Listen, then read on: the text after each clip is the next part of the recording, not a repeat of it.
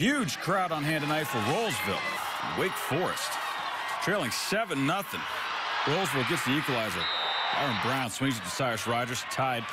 Game turns in the second quarter. Brown pressure in the end zone. Throws the ball away. That's a safety. Where's my guy? There you go. Safety. 9-7 Cougars. On the ensuing free kick, Tristan Spencer is his name. Gathers and then goes all the way in for the score. Cougars putting the game away in the third quarter. Chris Moore. Then they have a scoring pass from Noah Douglas, 23-7. Rolesville never given up. A late score made it 23-14. They rush it in, but that would be the final. Three-time defending champion Wake Forest rolls on to the third round. We used to be Wake Forest Rolesville, man, and just to see this school grow and be so competitive.